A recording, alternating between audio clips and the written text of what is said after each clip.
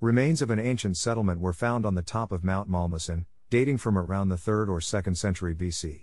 Burial sites were also found on Mounts Avril and Artxanda, dated 6,000 years old. Some authors identify the old settlement of Bilbao as Amanun Portus, cited by Pliny the Elder, or with Flaviobriga, by Ptolemy.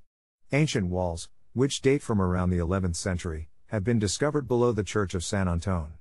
Bilbao was one of the first towns founded in the 14th century, during a period in which approximately 3/4 of the Biscayan cities were developed, among them Portugalete in 1323, Ondarroa in 1327, Lekeitio in 1335, and Mungia and Larrabetzu in 1376.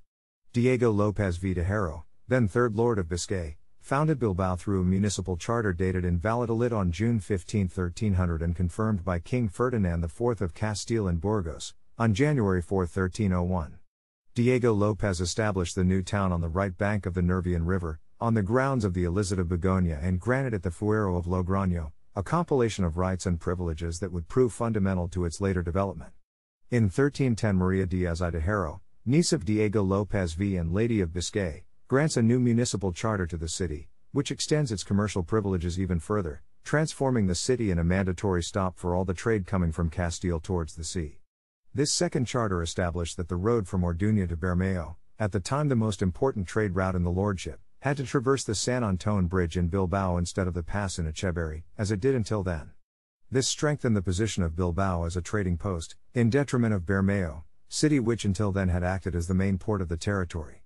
In addition, Bilbao was granted exclusive rights to all trade between the city and Las Arenas. In 1372, John I of Castile strengthened even more the city's position by naming Bilbao a free port and granting it special privileges concerning the trade of iron. This caused Bilbao to become an important port, particularly due to its trade with Flanders and Great Britain. In 1443 the Church of St. Anthony the Great was enshrined, having been built in the place of an old alcazar. Still today the church is one of the oldest extant buildings of the city. On September 5, 1483, the Queen Isabella I of Castile travelled to Bilbao to swear fealty to the Fueros of Biscay.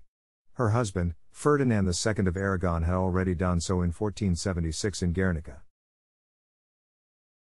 On June 21, 1511, Queen Joanna of Castile ordered the creation of the Consulate of the See of Bilbao.